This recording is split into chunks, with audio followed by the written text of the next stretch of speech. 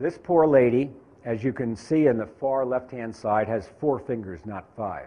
One of them has already been amputated. Why do you amputate a finger in a patient with Raynaud's disease? Because the circulation is so poor that they eventually get ulcers and gangrene and they have to cut the finger off to save the patient. This poor lady had Raynaud's disease and scleroderma on top of it. It's over a 6-month period. On the right-hand side is a picture of her same hand 2 weeks after starting infrared light therapy. It was given 3 times a week, 25 minutes each treatment in someone's office. The results at 2 weeks, as you can see that one finger, the ulcer is virtually gone. Her pain is now significantly reduced. Now, why would that be? Nitric oxide, okay. Ulcer goes away, better circulation, pain goes away. Her range of motion is now beginning to increase. She was working with an occupational therapist. After 7 weeks, shown on the left-hand side, virtually all 3 digits have no ulcers. There's actually a tiny one still on this one finger, here on the far left-hand side. At this point, 7 weeks in, she's off all of her narcotics. She's able to button her clothes and do needlework with those fingers. And she was discharged to home because Raynaud's is a chronic disease, as is scleroderma, with a home Avalon unit, a unit that the patient can use and treat themselves every day without coming in 3 times a week to the office or to the clinic. And the final photo, as you can see, shows a nice pink, healthy, reasonably healthy 3 fingers, and she was pretty happy. No surgery, no drugs, non-invasive, drug-free. You will walk on water, ladies and gentlemen. You will walk on water.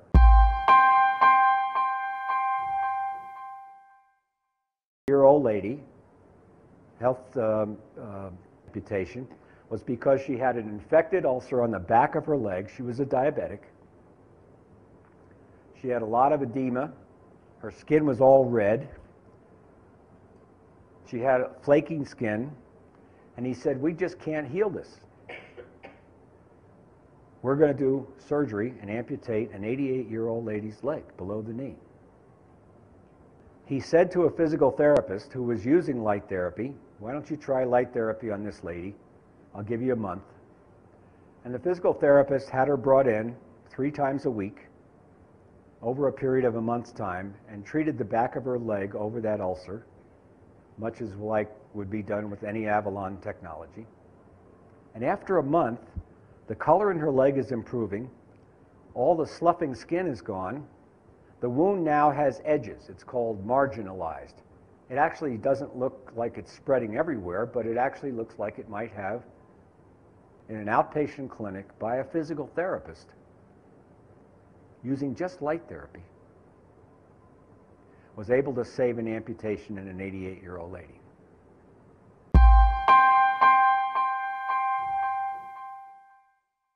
Years old, 1998, comes from a family that has herpes virus from generation to generation. What the immunological defense mechanism breakdown is, I don't know. But she came in one day and only 1/2 of her face was functional, if you will. She could smile, close her eyelid, but only 1/2 of the face did that. That's called post-herpetic Bell's palsy. She was given a light therapy device to use at home. She used it at home 20 minutes a day. 1 week later, she was better. Bell's palsy was completely gone. We did not get her back in the office until the following week, so that's her picture 2 weeks out. Bell's palsy in a 12-year-old girl, May, still in school. Oh, kids are awful, okay?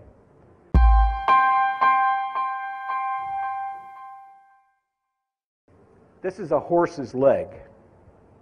And this horse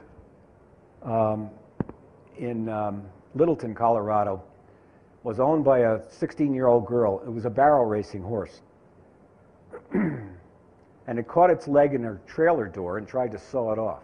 Horses don't like to get confined and trapped. So the leg got stuck in the door of the trailer, and he tried to cut it off or pull back, and he got a wound that went from, if you will, mid-thigh across the knee and down to the outside ankle. That's what that wound looked like.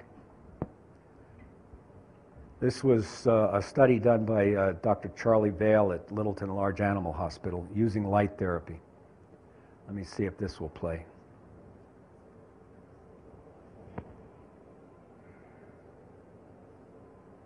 Now here's a horse in a stall, not too sterile.